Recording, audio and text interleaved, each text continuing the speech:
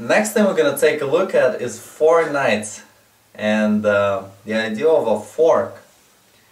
So we're going to play the opening that we've been learning. Knight coming out to f3, knight coming out to c6. And now instead of developing this bishop, we're going to develop the knight. So the knight is going to come out over to c3, and then black's knight is going to come out to f6. So now you guys can see four knights developed. This is what the opening is all about. The four knights coming out closer towards the middle. And one of the sides is going to try to capture the rest of the center. Okay, so both sides are going to be fighting for the middle of the board. So white's bishop is going to come out here to c4. Remember, bishop comes out to c4. Black is going to sacrifice the knight, as we were learning. Sacrifice. So black is going to sacrifice the knight for the pawn on e4. And as you can see, this pawn is not free, because white can actually go ahead and capture that knight. So as white captures the knight, black has an idea in mind. Black is going to get that knight back, get a piece back, and the way to do it is to make a fork. Black is going to make a fork on the bishop and the knight. So how can black accomplish it? Queen's pawn is going to push forward, and the move is d5. d5. And as black plays d5, attacking the knight and the bishop, black is creating a fork.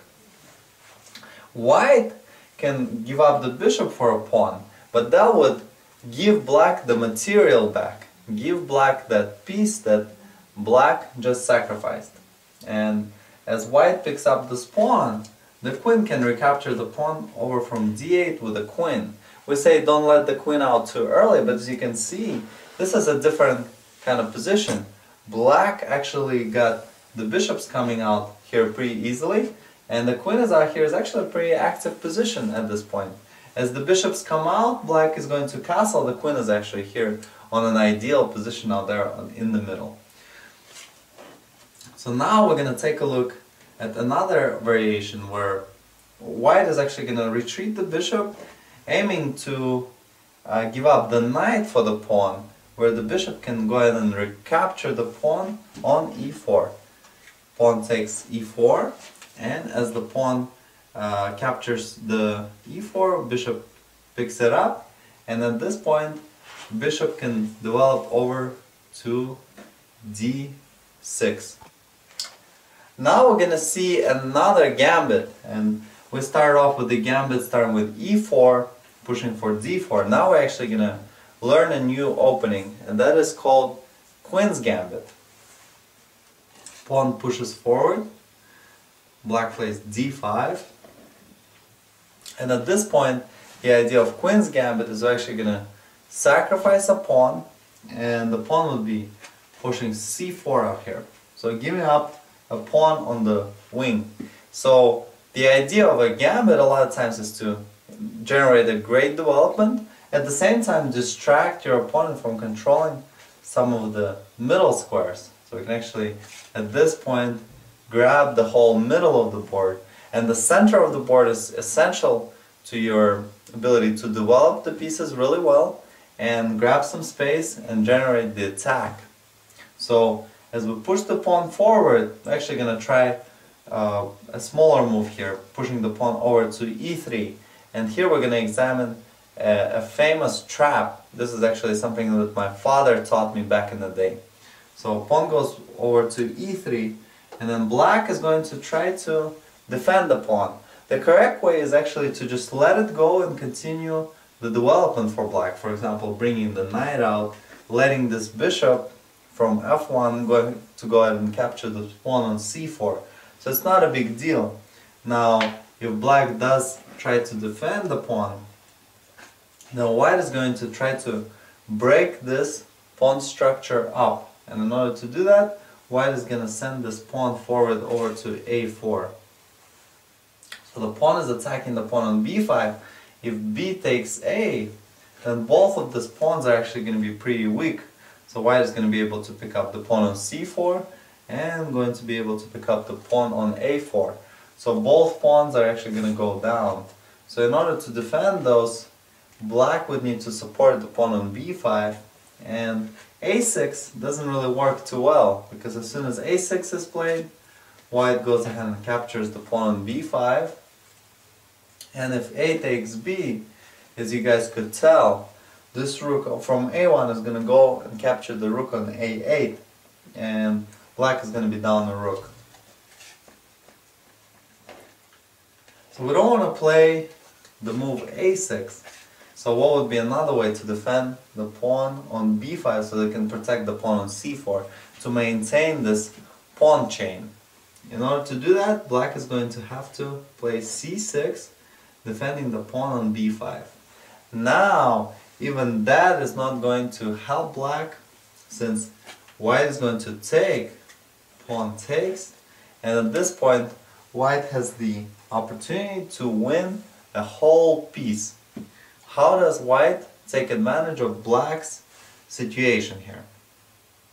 Well, the idea is to throw the queen out here to f3, and this is a trap that my father used on me a couple times until I figured out how to avoid it. So the queen comes out over to f3, and the queen is hitting out there the rook on a8. So in order to block off white's pressure, black is going to need to put something between the queen and the rook, and it's a little bit tough to do. So the best black can do is get the knight over to c6, where white goes ahead and captures the knight, attacking the king and the rook, where bishop is going to be developed over to d7 and block the queen. At the same time, the queen is defending the rook. So as the queen retreats, white is going to enjoy a whole extra piece for just a pawn. Now our topic would be the king's gambit. The gambit that starts off on the king's side of the board. We tried the queen's gambit on the queen's side. The king's gambit is on the king's side. So guess what? White is going to sacrifice this pawn playing f4. And we're going to learn the upside and the downside to that, and the potential trap that you guys can set. So as the pawn pushes forward to f4, black can choose to pick it up. That would be one of the best moves here for black to play. And as the pawn takes the pawn on f4, white is going to need to first get the knight over to f3 in order to guard the square on h4 from the queen penetrating and making a check to the king here. So as black develops, white is going to find a lot of space here in the middle to conquer and push those pawns forward. And it's going to be difficult for black to first protect this pawn and then play against white's great development here. For example, if white gets all these pieces out and manages to pick up this pawn right here, well, here, look, white's got a perfect development here with this nice central pawns in the middle, the pieces aligning really well, and white going to castle with this open file for the rook here on f file. So black is going to try to settle a trap at the very beginning, and instead of picking up this pawn on f4, as white plays the king's gambit after f4, black is going to wait a moment and actually see if white is going to capture the pawn on e5.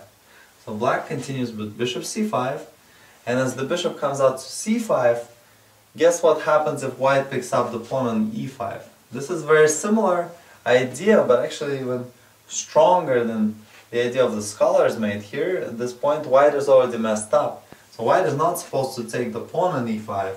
White is supposed to be developing the knight over to f3. In which case, the best thing black can do is support the pawn on e5 with d6. Here, if black decides to pick up this pawn on f4, once again we're going to come back to our idea of conquering the middle, picking up this pawn on f4, great development, and white is going to be capturing the center of the board and having a very strong, fast development.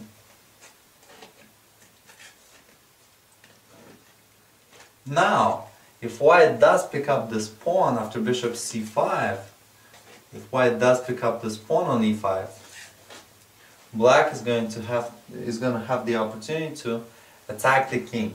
And the idea would be to bring the queen out here on the edge, hitting the king on e1, queen h4 check.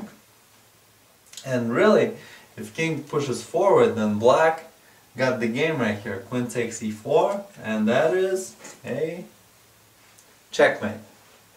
Queen makes a check, and this is a mate because the king cannot escape the attack of the queen, and the bishop controlling the square here on f2. Similarly to the previous examples that we looked at, as queen makes a check here, and white decides to defend with g3, as g3 is played, black is going to pick up the pawn on e4, attacking the king on e1, queen makes a check, and as white blocks, let's say with a queen, black is going to go ahead and pick up this rook right here, win it for nothing, and at the same time the knight is hanging out there on g1, meaning just about ready to be captured. So this is the idea of King's Gambit, where white is wanting to expand in the middle and conquer the territory in the middle by playing f4, sacrificing this pawn, and as black gets to pick it up, white is aiming to establish a strong formation in the middle and support him by the light pieces, castle quick, and then generate the attack against the opponent. At the same time, as we learned a little trap out here, as black waits for white to capture the pawn on e5. This is actually a trap that my grandfather taught me how to play, and it took me a couple of attempts to figure out what to do exactly to avoid that trap. And as black waits for white to pick it up, the wise thing for white to do would be to develop the knight. Otherwise, white would be in deep trouble after the queen coming out to h4 and attacking the king.